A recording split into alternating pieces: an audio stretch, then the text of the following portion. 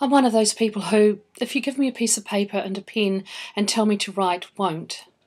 I hate writing by hand. Don't get me wrong, I can do it, but writing by hand doesn't give me the opportunity to reflect while I write. I can't go back and change or modify or even delete words. I can't reshape it or recraft it. Sure, I can cross words out and write new words above or between, but it doesn't look right, and I can't turn around and give it to someone else to read as is. I'd have to redo it, and it's a waste of my time. However, if you let me open a new document and type, then that's a different story. I can pause, reread what I've just written, rewrite it, or delete it. I can think about it, walk away, come back and continue writing.